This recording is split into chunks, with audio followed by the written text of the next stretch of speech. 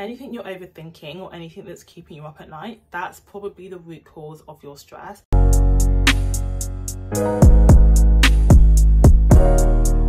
Hi guys, welcome back to my channel. My name is Abena and I talk all things self-growth, wellness and realness on this channel. So good to have you here, and today I just want to talk about stress and being able to go from a place where the stress was just showing so much physically to a place where, you know, I still face stressful situations, but it's not as much of a worry. You know, I don't also have to worry that I'm going to be looking as stressed as I maybe feel, because I'm able to like manage it a lot better.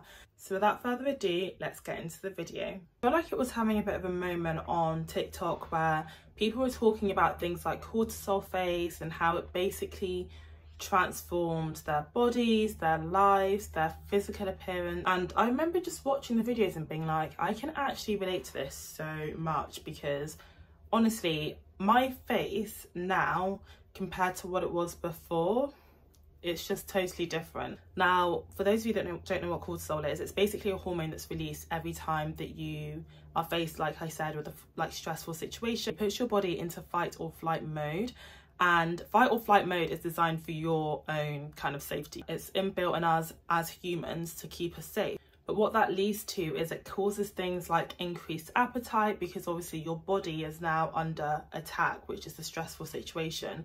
So it's basically trying to preserve your energy, and it's trying to also like get as much energy as it can to like keep you safe and like warm, and make sure that if there is going to be like a situation or a dangerous thing happening, that you're good. But what that manifests as physically is that you're more hungry, basically, because you're obviously looking for more things to eat to preserve that energy. You're also probably less motivated, even though you're in fight or flight. What we're also thinking about is the fact that you're in a stressful situation, so you kind of shut down emotionally for some people. Like for me, for example, I'm not someone that can be like, right, stressful situation, go, go, go, go. I'm not like a fixer. I wish I was a fixer. I'm kind of more of a, let me take it in, let me absorb what's going on and like process it. But in that kind of processing time, I often like lose motivation. I kind of get down on myself because I'm like deeping whatever the thing is that I'm going through.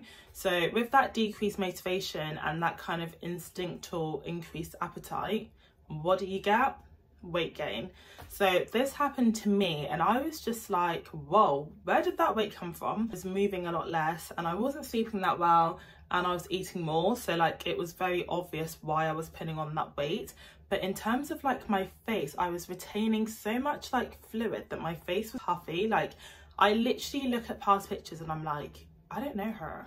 I don't recognize her, because that girl was like very stressed and it was showing in my face. As a woman, I think it's really important to maintain your level of peace, not just because it keeps you in like a good mental state, but physically as well. Like it really does make a difference. So I guess for me, like the first thing is, I mentioned about the puffy face, right? The best way to get rid of that kind of puffy cortisol face is really to drink more water. So you want to be able to drink more water to like basically flush your system out, because when you're craving those foods, it tends to be foods that are quite like high in fat, high in nutrients, but like not great nutrients, probably salt as well. So that can kind of cause you to have that kind of puffy look. But what you can do to counteract that is basically make sure that you're drinking enough water. Make sure that the salt isn't like causing that dehydrated look, because that's what's happening. You're dehydrated and your face as a result basically puffs out. It's like when you get on a long haul flight, your skin and your face is more puffy. So definitely make sure that your hydration levels are up, and then make sure that if you can get a gua sha. The idea behind it is you're basically draining away the lymphatic fluid that sits on the top of your skin. Now, if you don't know about lymphatic fluid basically everyone's got some. It's kind of just that superficial fluid or liquid that lies on top of your skin, and if it's not drained away, it just sits there. It gives you the appearance of that kind of puffiness that you don't really like. So gua sha is really great to kind of help drain that. I'm actually going to get mine, 1 second. So I have my little makeup bag here, and the gua sha is literally like this stone that I use. I don't know if you guys can see that. It's really good because this part here, you can basically fit into your jaw like this.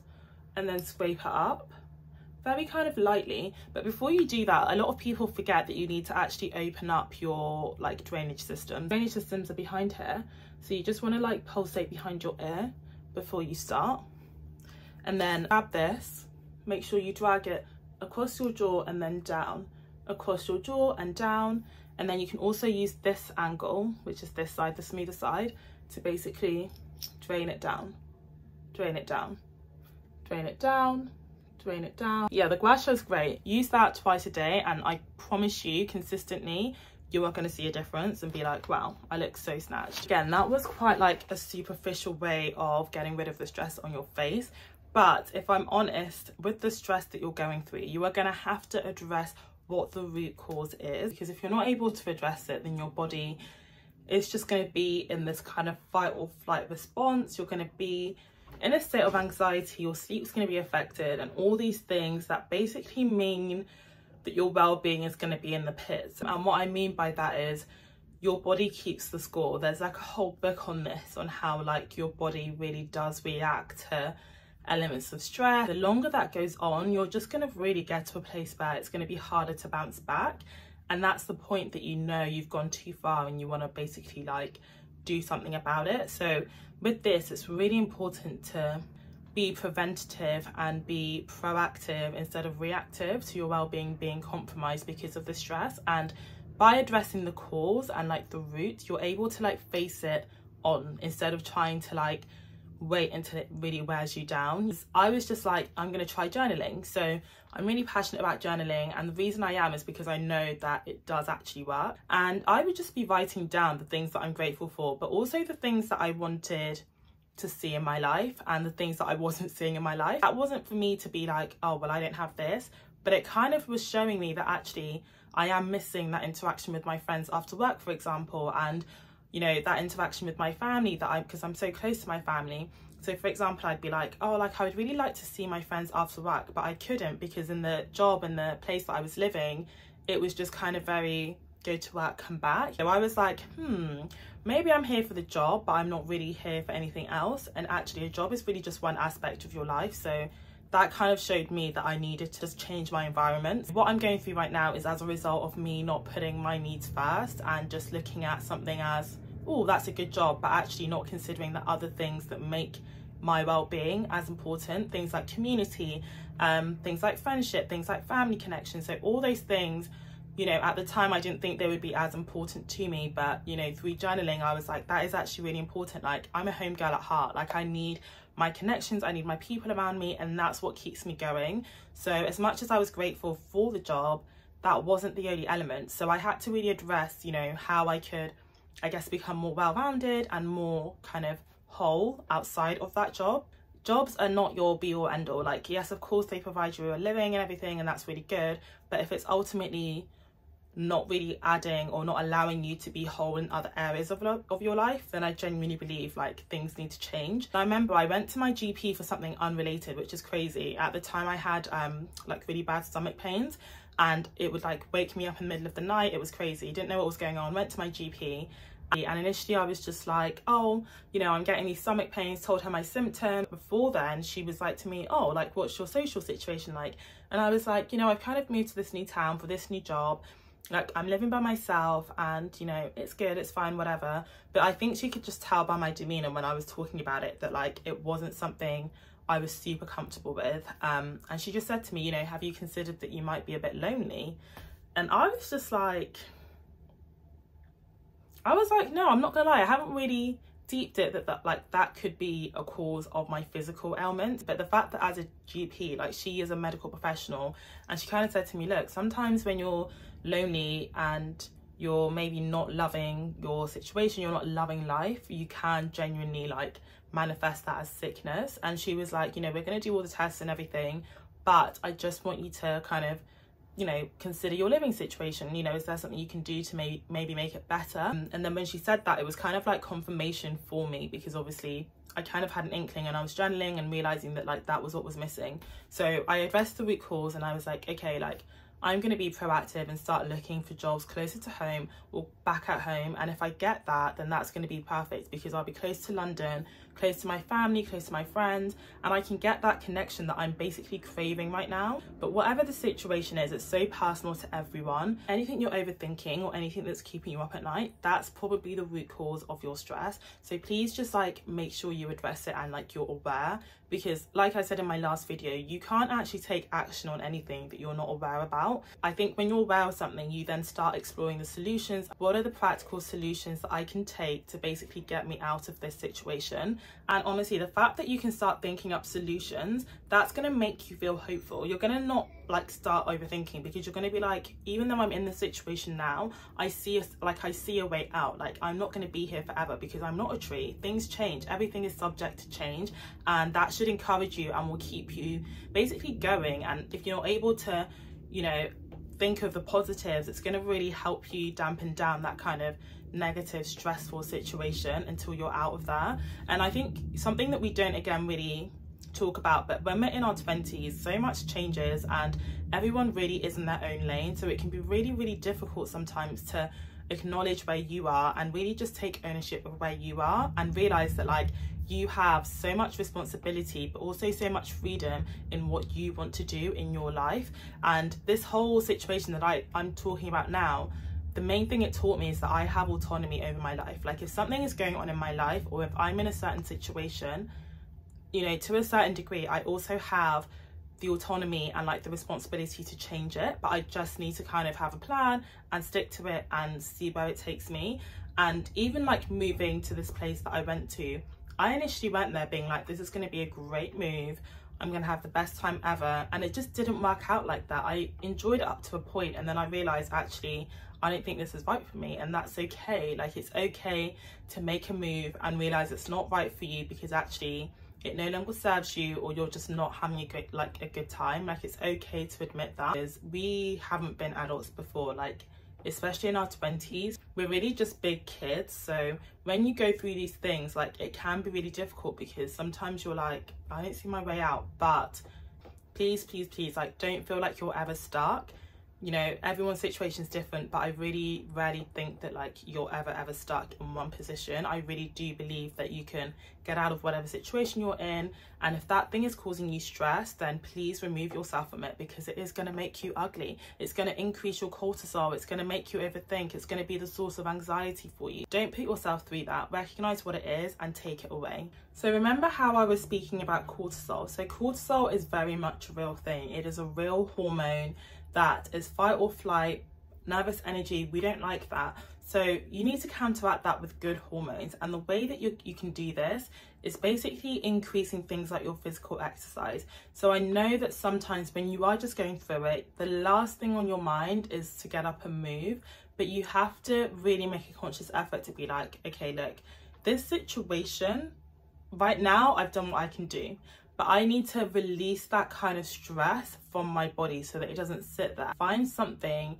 that is totally easy, but it means that you're moving your body. So the first thing that comes to mind for me, and the first thing that I use, is to walk. So I'm not talking about going on miles and miles and miles, but just to leave your house and be like, I am gonna go for a walk to clear my head. Because actually when you're doing that, what's happening is you are getting those endorphins just from like moving your body, like genuinely.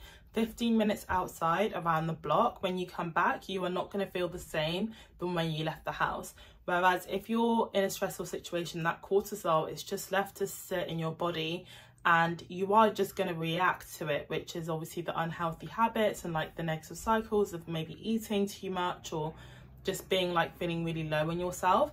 But if you're able to kind of break that cycle by just leaving the house and going for literally 10-15 minutes, get some fresh air, don't think about anything, put a podcast in, put some music in, even if you go silent, just leaving your house, leaving that environment, moving your body, it's going to increase your happy hormones, which are your endorphins.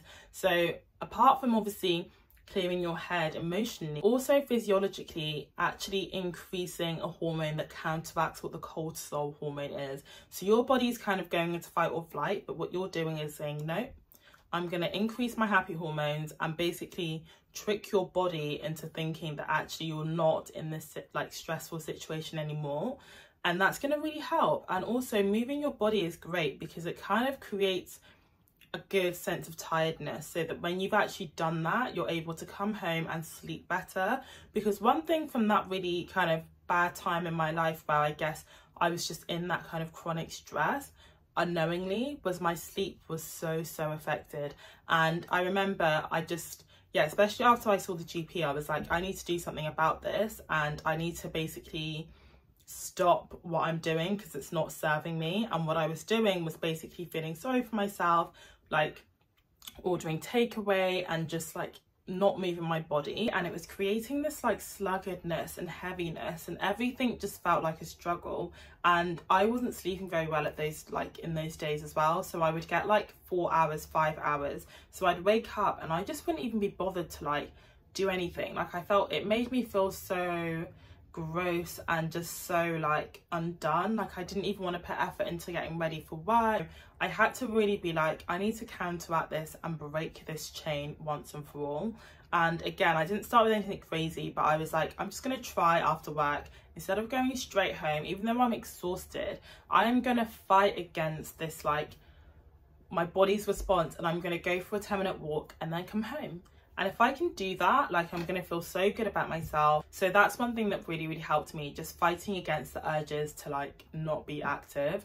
Because again, sadly enough, your body, that's not its first instinct when you're going through stress. It kind of wants to keep you safe, but you need to realize that like that is as a response of that stressful situation. I know it's really hard to motivate yourself, but just say to yourself, like, you can do anything for 5 minutes. You can actually do anything you want to for 5 minutes. And as soon as you start doing the 5 minutes, you're gonna probably want to do more. But even if you can't, like, 5 minutes is good. Like, you should be happy that and so proud of yourself that you've actually said you're going to do something and stick to it. And it's going to make you want to do other things, such as eat a little bit better, you know, make sure that you're tired enough so that you can actually get a good night's sleep and the next day wake up feeling better. And I just want you to picture as well, when you're often going through a stressful situation, there's two kinds of people. There's that person that can often, you know, be quite vocal about it, and they tell their friends, they call their family. And that person, even though their stress isn't like completely gone, they probably feel a lot better having that outlet, or having, you know, someone to speak to, or just, you know, telling someone and sharing that with someone. And you have the second person, which I used to be that person, where they're going through a stressful situation, but they feel like it's too much of a burden to maybe share it with other people. They don't want to bother anyone. They feel like, let me keep it all within myself. And that first person, as I said, the situation is not gone for them, but they probably feel a lot better. So again, that cortisol, it's being released because they're able to speak to someone, have that human connection, and just release some of the stress. Like, you know how they say a problem shared is a problem halved? That is so true. Like, I'm not saying go and tell everyone your business and maybe overshare to someone that you're not close with, but I think we can all have one person who we can actually genuinely tell our problems or speak to about what we're going through. And that person's going to be a great listener. That person is going to probably want us to tell them, you know, what's going on in our lives, so that, you know, they can be there for us, and they want you to do that. So you're not going to be a burden. But also the good thing is, once you've done that yourself, you're able to release some of that stress, and you're able to feel like, okay, I'm going through this right now, but I feel lighter now that I've spoken to someone. And if you don't have that person, you know, that's fine. That's what therapy is literally there for. But hopefully we can all at least identify one person in our lives who we can kind of go to non-judgmentally and just share that problem with, and just let them listen and let them comfort us, because sometimes that's all we need. We need someone to tell us it's going to be okay. So I really hope that that's something that you can do, but just don't be the person that I was, which, you know, did not serve me at all, and it was making me just store all of the stress in my body, dealing with it all by myself, which in itself was quite like hard. But don't be the person that thinks that no one cares, or that people don't want to hear about their problems, or that they're too much, or what they're going through isn't actually bad enough. Like, whatever it is, big or small, please talk to someone. Don't suffer in silence. Like, please speak to somebody. And there are people that love you as well, that want to hear from you. So don't like suffer in silence. My very last thing that I would say, and that I kind of learned from that process, is mindfulness. So mindfulness, if you're not aware, is basically anything that's able to take you away from that stressful situation, or able to just clear your mind, but genuinely clear your mind. So A lot of people will meditate, some people will pray, some people would genuinely just like take a minute to themselves to like do breathing exercises. For me, it was prayer. I need to, as well as do all the other things that I've mentioned, but I need to leave it into your hands, God. I need like help from above, basically. And I think as well in prayer, what's really nice is that you're able to have, even if it's obviously not verbal, back-to-back conversation with God, you're able to speak out loud what you're going through. So that really helped me, because I'd be like, wow, that prayer was kind of deep. And I didn't even know that it would get that deep. But because I was just speaking and like saying what was on my chest, I was able to kind of release all the thoughts in my head in like a verbal way. And I genuinely believe that that's also really helpful in helping to process some of the feelings that are maybe stuck inside that are causing you to be under that amount of stress. But I do think it gets to a point in life where you have to really fight for that joy, fight for your peace and maintain that peace. But anyway, thank you guys so much for listening. It's been so good to be here. So great to have you here. If you've enjoyed this video, please don't forget to like, comment and subscribe. I'd love to like hear your stories and like how you've kind of fought against stressful situations. And yeah, if you also want to listen to this, by the way, I do have a podcast called Sunday Evenings, so that is on Spotify. I will leave the picture here and I will leave the link down below as well. And I really kind of created it just so that it could be a space and a platform where, you know, we could all kind of prioritize our wellness on our way to success, because I genuinely believe that like everyone is on their own journey to success, but I just feel like we have to maintain our sense of like peace and wellness and like mental stability on the journey there, because it's not easy. Life throws you so many curveballs, and it's kind of also why I wanted to start this channel. So please do give it a follow and a like if you are enjoying this content, and I will see you guys in next week's video. Bye.